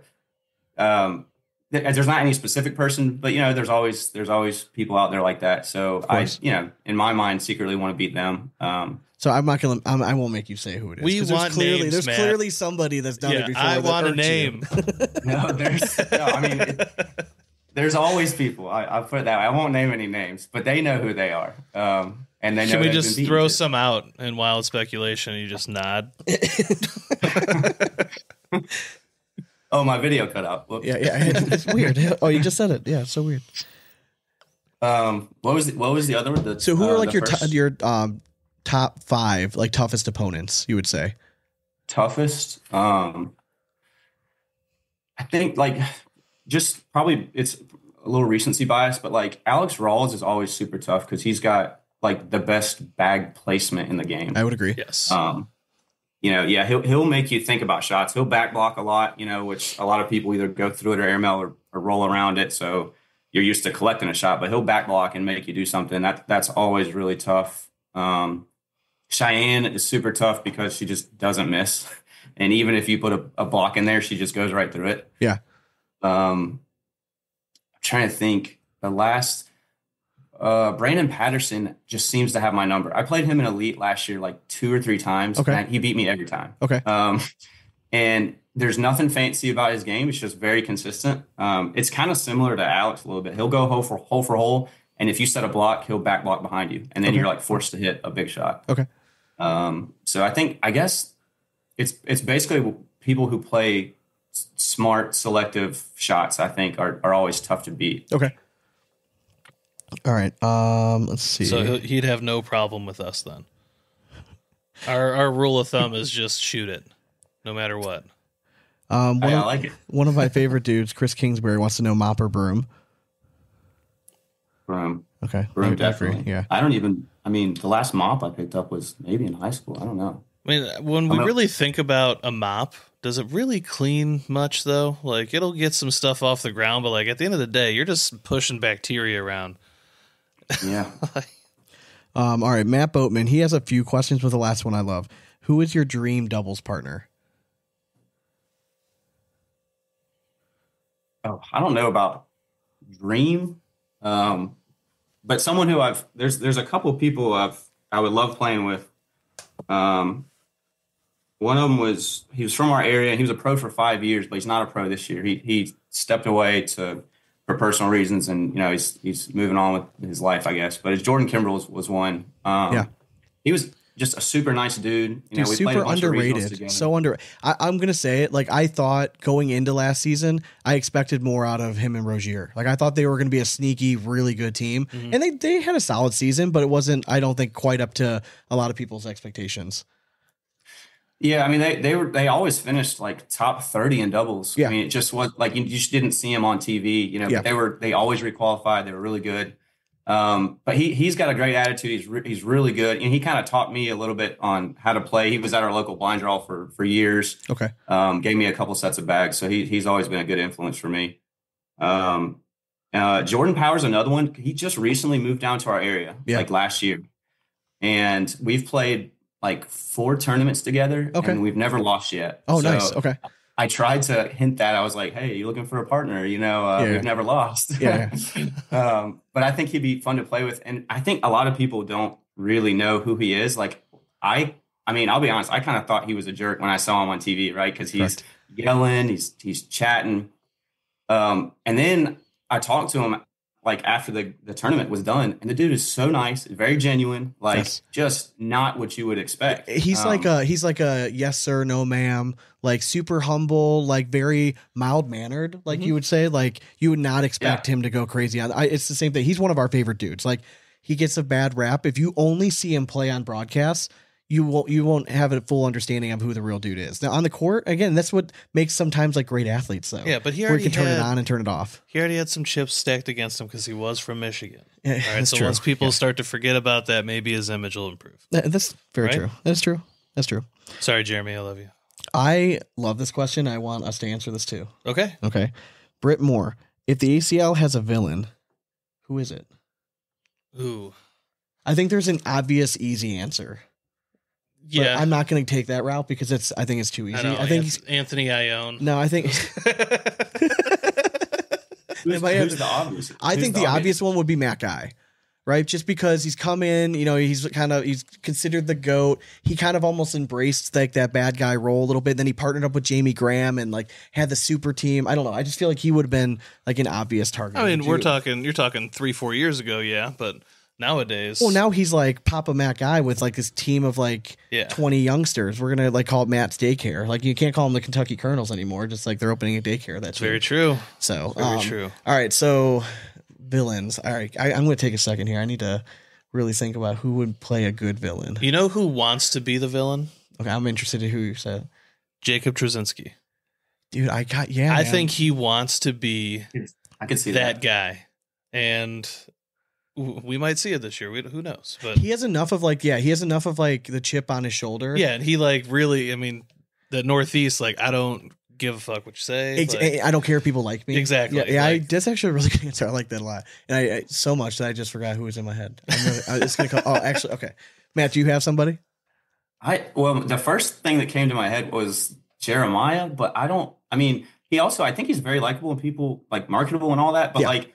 I've spoken maybe 2 words to him, and I see like a lot of the trash talk and banter back and forth. Yeah. But like at first I thought he was serious, and I'm like, now I think he's just doing it for like the show. I can't tell. Yeah.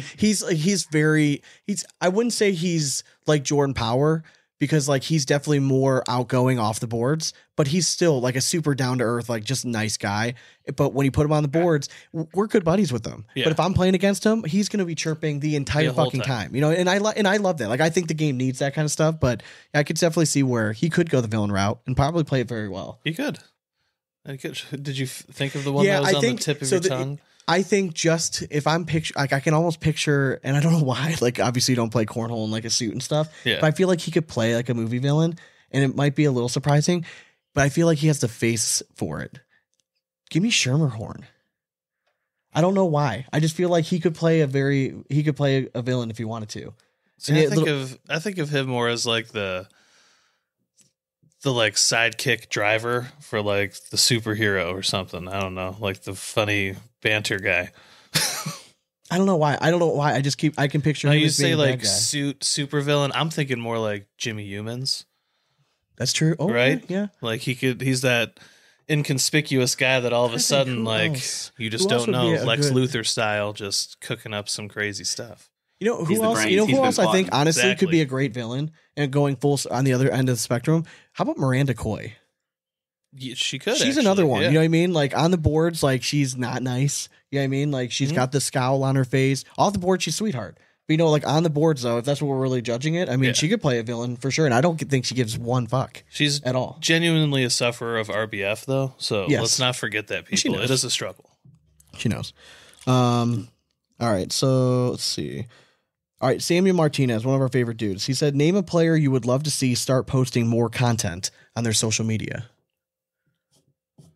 Every player in the top 50 rankings. Yeah. Bingo. I mean, I think these top pros need to be doing more of it, to be honest. I mean, I have seen a lot of, in the last year, I think I've seen more posts and more content, but 100%. I mean, like I said earlier, though, like any amateur wants to see stuff from the best players in the world. You know, they want to see their thought process, their practice routine, you know, behind the scenes. They see this stuff on TV. They want to know how you got there. Yeah. I think it gets fun too. It can get addicting. Like once you start doing it and start getting good, like it is fun. And then I don't care what anyone says. When you get 1,000 views, you know what I mean? And like that fires you up. You're like, all right, at least it seemed like it was worth my time. You know, at least enough people are starting to get out and see it. So like we're at a point now where I know it's a good video or a bad video about 10 minutes in. I can tell right away if it's going to fly off the board. You know what I mean? If it's not, then oh well, then now we know, okay, like let's try not to do that type of content and more towards this stuff. What we need we need more video interactions. If you guys don't talk enough during games, that's true. I want to do more bad lip reading. I think that there is so much, like that was such a huge hit, but like there's not enough like interactions between like teammates and stuff during the game. So I need to find the right clip and we got to start firing that back with that. We can try, man. Or just have our own. I think the headphones is going to help with that. Hopefully. Yes, I think so. I think so. Where was it? Who asked the question? Okay.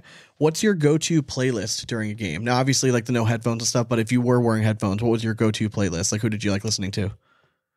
Yeah, actually, I wore headphones all last year. So I definitely blast the music, but it is all over the place. Okay. Any song that like just makes me feel good in the moment, whether it's the beat or, you know, just I played that song during a great time we have with the friends, you know, whatever. So I actually saw that question, so I wrote down 4 because I was like, these 4 I come back to. Good, yeah. And they're all different, but one is "Beautiful Things" by Benson Boone. Okay. You know, when that hits, it's like, I don't know, feeling great. Good vibes, yeah. Then, you know, you get kind of the in the zone moment, and so I have Eminem, I have "Lose Yourself," and then "Till I Collapse." Taylor Swift. This is where it changes up a bit. All right. Taylor Swift, I don't know what it is. I mean, I've liked all her stuff for a while, but like I'll play "The Man" and "Ready for It," and then I'll switch over to like country and I'll play "Stick Season" by Noah Kahan. Or Kate, is it Kate or Kahan? Yeah. Okay. All right. So, how old are you? 32. Okay. All right. So you grew up with Taylor Swift. It's okay. You're allowed to. Oh yeah, the Fearless album in high school. Yeah. Yeah. I mean, it was formative. We get it. It's okay. Yeah. You don't. It's okay. Everyone knows at least one song. It's all good. What would your 2 songs be? I mean, if you only got 2. If I only got 2, like something that's gonna like fire you up, like that one that doesn't have. I actually have 2 songs. I'm there with him though. I like going to a happy place when I'm listening to music. So like, I would go that route, and I'd have to go "Another Day in Paradise." Okay. By Charlie. And then, man, I mean, it's gonna sound weird because it's not a super popular song, but there's a song called "Beautiful Day" by Revolution, and I love that song. Okay. Every time I hear it, it puts a smile on my face. Oh yeah. All right. I like that. All right. Do you have a tier talk or anything? You know, actually, I had one quick question. Oh yeah, go ahead. Yeah, shoot it. You have farm animals. Oh yeah. They're not listening to this right now, I hope. But they are in. They are there. So, what's your favorite ones? Like, which animal's your favorite? There's always a favorite. So I'd say out of the horses, it's AJ. He's an Appaloosa Thoroughbred cross. He's 20. Oh, my wife's gonna kill me. I want to say 24. I can't remember exactly how old. Okay. So he's getting up there, but he is just a goofy personality. I mean, they can be just like big dogs. So I mean, except they're Scares the shit out of me. Yeah. Yeah. Because I can't get my dog to not jump. So- It is a little scary when they are galloping full speed to come get dinner. You kind of throw your hands up and you're like, whoa, whoa, whoa, whoa. But then out of our chickens, it's probably Lady McPeck. She is just the most, she is the most ambitious. She gets on the little swing we made. She comes running over to you for food. She's also very, very friendly. So are chickens fun? Because like I work with a bunch of people who all have chickens. Yeah, and all they talk about are their chickens and the type of chickens that they have. And they're like they're great pets, and they keep trying to convince me like you should get them for your kids. I'm like, I have a dog that will eat anything that moves. So like that can't happen until. And we also have like the metro parks right by us, so coyotes are rampant around us as well. Yeah. So And I also live in suburbia. You know what I mean? Like I feel like it, even though there is a house in our development that has chickens. yeah, I mean you're allowed to have them in Berea. It's just I don't know. It seems like I don't is have it a lot of any. work? Like having chickens? It can be if you, I mean, it can be, but like being the engineer I am, I rigged a couple of automatic food stuff and water things, so I only have to go out there like once a week. But I mean, getting fresh eggs every day is super nice. I mean, yeah. And it makes you eat a little healthier sometimes. You don't have you're eating eggs every morning. I love it, and they're not that bad. I mean, now if you don't do some of that stuff and you have to go change the water and feed every day, it could get tiring. But I don't think they're that bad. Okay, that's interesting. Would you recommend people like if you had to recommend like one animal for people to like to get? Would it be chickens because like they're more manageable? Like, I mean, it's got to be somewhat rewarding to have a horse, right? It's like a little bit of a status thing too, right? Like I have a fucking horse. Like, not many people can say that. horse. Yeah, we got so we got 3 of them, but they're my wife rides, and I basically just help take care of them. Okay. She competed in college at Clemson on their eventing team, so she's been riding horses for a while. Okay. But they probably are the most work. I mean, honestly, a cat. I mean, my cat is sitting around here doing nothing, sleeping all day and eating. Yeah.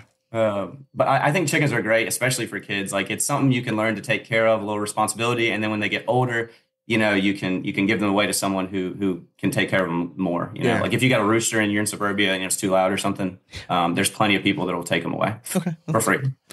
Fair enough. You have a tier talk? I couldn't really think of one, but now that I know that you're a beer drinker, can we just do a tier talk of like your favorite IPAs? Yeah. Locals Sure. are allowed, Oh yeah. Just get some names Locals out there. are allowed. Oh, encouraged. absolutely, yeah. Okay. I mean, Pernicious from Wicked Weed is number 1 on my list. That's like my go-to. The next 2 are probably between the Juicy J, which is I'm blanking on the brewery right now. And then Mountain Candy by Sycamore Brewing.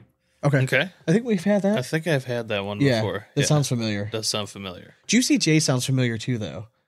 I mean, I think they're. I don't know if I'm thinking of Juice Jolt Maybe or not. that's why. I might be thinking of that one. It's Legion Brewing. Okay. Legion. I don't know why it sounded familiar, but again, there's been a bunch that Drank so many beers, it's hard to keep track. It really has. Yes. Correct. But those ones stick out for you? Yeah, those are like if I see those on the tap for wherever we are, those are my go-tos. Okay. Nice. How about you, Sean? I'm a huge fan of Southern Tier, the hazy juicy that they had. Is it like the fog? Yeah. 2X. No, what was The 2X haze? No, what's in it? It's the orange can. Which one's like the orange and black can? Oh, the 2X citrus. Yeah, the citrus. Okay. I was a big fan of that. If we're talking like it doesn't have to be IPAs and stuff, I'm still a sucker for a Dortmunder from Great Lakes. We're doing IPAs Oh, right we're just now, doing Sean? IPAs? Yeah. Okay. I really like Elvis juice. Yeah. No, Really like I'm Elvis there. juice from that's It's summer in a Brewdog. can. No, No. yeah, that is Yeah, Brewdog. Brewdog. Okay. And I'm trying to think what else. There was one that I'm blanking out. It was I think it was the Orange Julius or Julius. I think it's what it was, Julius, and it's from Green tree. Like Green- I can't. yeah. Yeah. Right. The Do Green you know what I'm Tree talking about? Like we Brewing, got. Yeah. So that was I think probably That one was- of my yeah, favorites that that I've was ever bomb. had. And I can't. I'm blanking out. But is that what's for Green Tree? I think so. Yeah. Yeah, I think that's Green what it's Tree called. Brewing. Yeah. Nice. What's Nice. yours? I mean, I think my tried and true, like every restaurant I go into, if they have an IPA on draft, it's usually Truth. And I do love Rheingeist's Truth. Okay. So I will go with Truth. On the Cincinnati, right? Yeah. Okay. Now I will take any derivative of that as well. The Juicy Truth is probably my favorite one. Okay. It's hard to find though. It's not everywhere. Yeah, I gotcha. Then my favorite Southern tier beer is the 2X Haze. Love it. But then just above that is the Lakeshore Fog by Southern Tier as well. That's true. It's really good. Another fantastic that juicy one is hazy. good. Yeah. Yeah. It is one of the best. Seasonal though, so can't get it year round. Got to get it when you can. Oh yeah.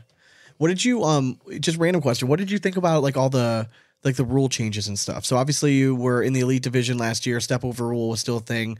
I don't think that ever really affected you at all. Like, were you happy that they established this rule where people can't step over? Did it not really bother you? I didn't really mind too much. I mean, I'm kind of do what you want to do. You know, I'm not real stickler on these rules, I guess. Yeah. I mean, I see both sides of it. It's like there should just, it should be standard across everywhere where you can't cross that line. But then, some people are like, hey, you take away those big, exciting shots if you can get someone who can step over and hit a big push or something. Yeah. I don't really mind either way. It didn't bother me. I actually stepped when I first started for like the first 2 or 3 years, but I would step back. And so I never actually crossed the line gotcha. anyway. Okay. I got you. Last year's experience in the elite program, right? I think there's a lot of people that are right on that border of like, do I want to like pay the $500 go through the elite program? What was your overall thought experience going through the elite program? Did you think it was worth it? Yeah, I mean, it was a big investment, right? I think it was like $500, and I guess it might still be that same price, but it was one of those things where, again, I kind of just said I'm going to go for it, so I ended up doing it. But it was like I think in my opinion, you should only be doing elite if you are 100% committed to becoming a pro. Okay. There's no reason to do elite. Like if you want to play bar tournaments in advance, you just want to compete and go out to opens and have, a good time competing. There's no reason to do elite. And even then, if you do it, like you still have to perform really well. Like, there was only, I want to say a one doubles team and 2 individuals that qualified through the elite program. But it does give you more chances to qualify. They changed the rules this year. Last year, you could finish in the top 24 of open standings, right? And as long as you were an elite, you could qualify. Yeah. They kind of got rid of that this year, but it's essentially, it's like, if you have a goal of becoming pro and you think you have a chance and you're going to travel, yes, you kind of have to do it. I feel like, Okay. but if you're not, and the other side of that is like, you want to do a small chance of becoming a pro, just save the money and wait till the qualifier at the end of the year, and then go that route. Yeah. That's true. So this year they're making a big change, right? So after the end of the season, they're cutting down the pro field to 100 players. Just general, and I know you're newer pro, rookie, and everything. Do you think that for the overall like good of like the pro division, like going to 100 is better, or do you think that having a larger pro field, like you would prefer a larger pro field? No, I think going smaller is better. Okay. I mean, I think the goal of most of the players is to turn this into something they could make a living off of. Yeah. And if you want to do that, their biggest complaint right now is there's not enough money in the sport. So, one way is to shrink the pro field. Hopefully that means more money can be allocated to some of these players. But you still need to draw in outside sponsors. You can't all rely on the bag manufacturers. It'd be nice to have like a big sponsor come in. Most of my sponsors are, the main one is the BG, but then I have some local sponsors who are, some of those people are just people who are friends of mine who support me. They don't even care about getting the revenue back. But like turning that field down to 100, I think is one step to help do that. It kind of stinks because I finally got pro and now it's like, we're going, whoop. Yeah, correct. Time to shrink it down. So I don't know. I think it definitely makes it the elite of the elite, and that's probably what it should be. So I think, I'm for shrinking it down. Do you have like expectations going into the season, like certain goals that you have set in place for yourself? Yeah, I mean, so last year my goal was just become pro. I want to do it for 1 year and see how it goes. Okay. Well, I kind of almost did it last year because I went to every national, you know. So like I had already traveled and played against all these players. I just didn't have that pro status, but like I got the experience of doing it. And so this year I've got the rookie pro right now, but I think, you know, my goal is just to requalify again, especially now that they're turning it down to 100. Okay. And if I play like I did last year, I should be able to do that. But, you know, again, I was throwing good during those tournaments, and anybody can win on any given day. Yeah, for sure. And then one more question, like going back to teams. Obviously, they're changing format this year, which I'm kind of excited about. They're gone are the days where we're having 7 doubles matches, right? So now they're having 2 singles, they're having a doubles, they're having a tandem, and then crew cup. If you had your choice, what would you prefer to play? I enjoy the camaraderie of playing with people. So I would say Crew Cup is definitely the most fun and exciting. People get to talking. Then doubles. The problem is I think I'm a better singles player. Okay. I've had most of my success in singles. But like, you know, on our team, we've got Jamie Graham and Eric Davis, and they are excellent singles players. Yeah. And, you know, and I've already got my partner on the team. So like, it's shaping up to look like those 2 guys will play singles. You know, me and Colby probably will partner up. Kaylee and Pat will probably partner up, and then we'll form a crew, I'm guessing. But, like, we'll probably try it out and switch it around if it doesn't work, you know, figure out something. I'm excited to see how tandem will work. That's what I was just thinking. Like, I think honestly, that, to me, that's could the most almost interesting. be like you can treat it like singles. I mean, you got to go just throw have on each 2 side of less the board. bags. Just only 2 bags at a time. Yeah, correct. And again, with guys like you and Colby are already partners, you throw a similar game style. You know what I mean? Like, it seems like it would be, that could kind of fit well going to like a tandem. Yeah, and like, you can like switch your rotation, right? Like, you don't have to throw one and then rotate. I would love to know that. I don't know. I would imagine you, as long as like you just, actually, I don't know. Like, I could think you that's throw the 2 bags in a row? Like, I do you think have that's to be the alternate? difference between like the crew cup and tandem is like you can go like 1-2 and then swap. Yeah. So I think you can. I don't think there's any set order that you have to throw in for tandem. Well, it's just like when you're golfing, like if you're playing like a 2-man scramble. Yeah. Like, You gotta switch it up sometimes. yeah, like, you know, The if it's order not working, matters. yeah, correct. It really doesn't, but like, you know, just mentally, sometimes I want to be first. gotta Like, I switch want it to up. throw at an open board. To me, I would do anything I could not to throw on an open board. And sometimes Like, when just you're give me feeling something it, to aim at on the board, kind of thing. but then sometimes when Yeah. you feel it, you just switch it up and be like, doesn't matter who goes first. We're both making them. That's It'd true. be just as No, detrimental. that is very true. That is very true. So are you just I mean, random question. Are you a comedic movie fan? Yeah. Are you like do you consider yourself a movie buff? Oh, you're gonna ask him the question? I like this. Oh, man. I've watched a lot of movies. I've enjoyed a lot of movies. Okay. I, That counts. you know, put me on- It's- That counts. That's good and well because you are the I'm assuming you're the lost Wilson brother. So I want to know what's your favorite Luke Wilson movie and what's your favorite Owen Wilson movie, That is kind Oh of my true. gosh. Like, that is weird. Like, yeah, now that you said that, I'm like, oh shit. right? Oh man. Oh gosh. Now I feel like I need to like Google and find out which movies he was in because I can't remember. So I mean I can start with this one. Oh, this is easy. 'Cause It's old Slam school, dunk. right? Yeah, old Is that school old for school, sure. yeah. That'd Obvious be answer Luke. for Luke. Yeah, for sure. Yeah. Mine is not, actually. For Luke? For Luke, mine is Idiocracy. Okay, yeah. I love that I've movie. only seen that once or twice It's though. it's It's been a minute since I've seen it, Stands but- the test of time. Still very funny. Okay. Okay. And my Owen Wilson movie is actually The Internship. Oh, that's what I was gonna say. Yeah, Oh, dang it. you could take that. We can share movies in this one because The Internship is absolutely hilarious. I love that mine's movie. Wedding Crasher, and that's a close second. But without doubt. yeah, I mean, that's Internship good, though too. is Yeah. goddamn hilarious. Love it. Yeah. You put a Wilson brother with Vince Vaughn, and it just works gonna out. be magic. It is It's gonna gonna be be magic. Absolutely. So we know you're sponsored by BG. Do you have any sponsors you want to shout out? Yeah. Gosh, let me think. So, Bust You Up Cornhole has been supporting me since basically last year when I started kind of traveling. Did I lose you guys? You guys froze on my No, screen. sorry. Yeah, I don't know why it's. Yeah, it's Our screen is Okay. frozen right now too, but like, can you? As long as you can hear us, I don't yeah. know what's going on. You're so- moving on our screens. Yeah, you're good. Sweet. Hey-o. Carolina Collision, which is a local sponsor here, they kind of help us with our blind draws and regionals. They've been just loyal supporters for me and just want to see see this game grow. So thank you guys to them. JTB Photography is a new one this year for me. Cornhole Coffee is a new one, both brand reps for them. And then Betterall has been a new sponsor for me this year too as well. So thank you guys for all that you do.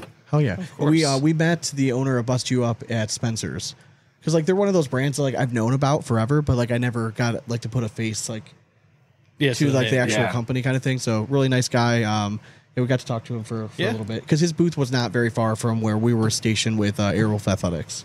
Very true. Like kind of right down the brand. So yeah, I'm sorry, I don't know what the hell. Yeah, I don't know. Our video right it's now. not letting us kick it back on either. But is the camera still on? Yeah, cameras. We can see ourselves right there. Oh yeah, that's true. So, yeah, I don't know what's going on. Who knows? Anyways, so if you're watching this on Patreon, we apologize. I don't know what the hell just happened to the camera, but you can still see Matt, and he looks great. So that's all this stuff, and he's got the Bust You Up cornhole boards in the background. So pretty good stuff. So there we go. Hell yeah. So I thank you very much for joining, man. This was awesome.